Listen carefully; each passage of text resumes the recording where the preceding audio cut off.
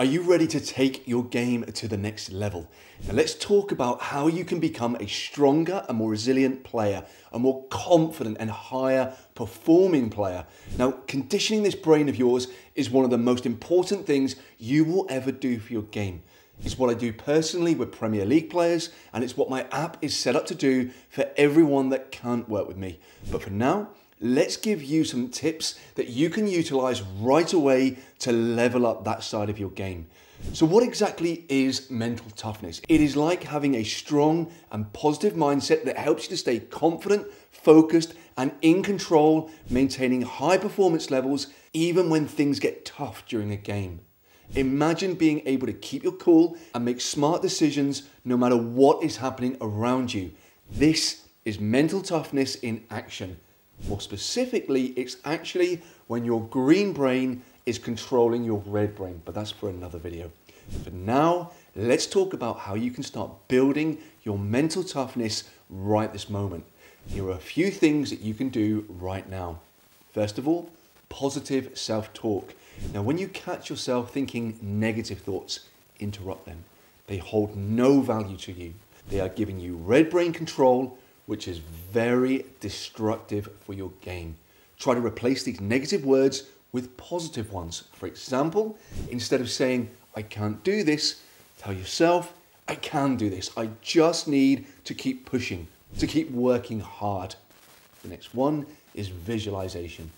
Close your eyes, imagine yourself making great plays. Picture yourself staying calm and focused, even in challenging situations. This can help you to feel more confident and more prepared for real games. The reason being, this is actually conditioning your brain. That amazing control center up here is being conditioned to work for you rather than against you. The next one is goal setting.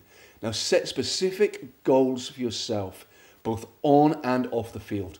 Break these down into smaller steps and work on these every day.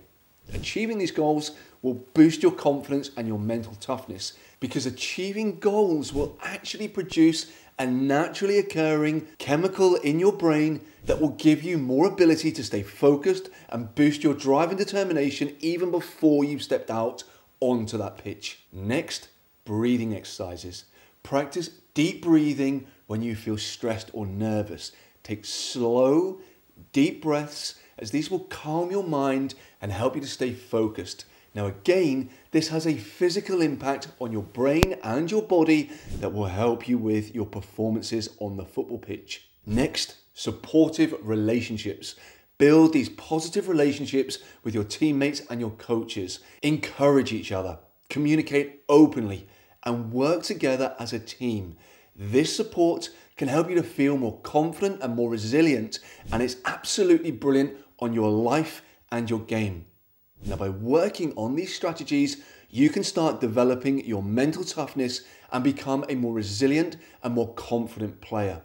And remember, mental toughness isn't just about being strong on the field. It can also help you in other areas of your life, like at school and with your friendship groups.